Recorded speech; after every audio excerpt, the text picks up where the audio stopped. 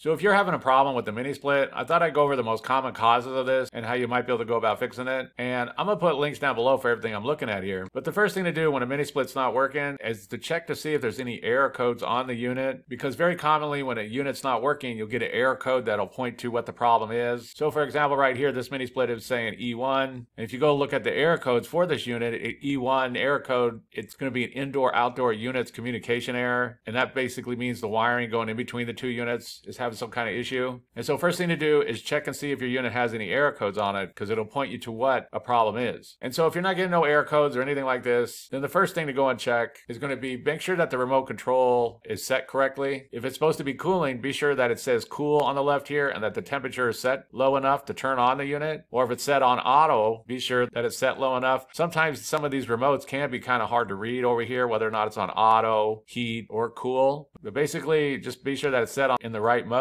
heating or cooling, and the temperature is low enough or high enough to make the unit come on. So number one, check your remote and be sure that it's set correctly. Number two is to check the indoor filter is clogged up, because these get really dirty. They should be cleaned every so often because they get filled up with debris and all kinds of stuff. But basically, pop open your front cover and check out these filters and be sure that they're not all clogged up. And if they are all clogged up and a lot of dirt's on it, be sure that that indoor condenser doesn't have a lot of debris inside of it, because if it gets a lot of debris inside of it, the air won't be able to flow past it and it'll cause problems. So the next thing to do is check these two filters and be sure the inside unit looks clean. And next up, mainly if you're not getting no power to the unit, is be sure to check for a blown breaker or something wrong with the electrical. And this will mainly be if you're just not getting no power to the unit. So if you're not getting no power to the unit, be sure to check for a blown breaker or something wrong with the electrical. And the next thing is going to be to make sure that that outdoor condensing fan motor is spinning and that it's not blocked, because that outdoor unit is going to need good airflow in order to work properly. So if there's anything blocking it, weeds or something got set in front of it or behind it or anything along these lines, then that's going to cause problems. And that fan should be spinning, and so you could check that out and be sure that it's spinning. But the next thing is go check that outdoor condensing fan motor and be sure that it's not blocked and that it's working. And the next thing is going to be that there's a line set leak somewhere. And usually when this happens, it means there's a bad flare, although it could be something else, something could have hit these lines and something like that. And if that happens, then it's going to be the next thing on the list, which is going to be that it's low on refrigerant. And if the unit is low on refrigerant, the first thing is you have to find the leak, fix it. And then once the leak is fixed, then you vacuum it back down, and then you add the refrigerant in by weight with the weight scale. I made some videos on this. I'll put a link down below if you want to check that out. But the next thing on the list is that it's low on refrigerant. And then the next thing is going to be that there's a bad communication line wiring. And this is the wire that runs between the indoor unit and the outside unit. And it'll be the ones labeled like right here, 1, 2, 3. And inside it'll be labeled 1, 2, 3. There might be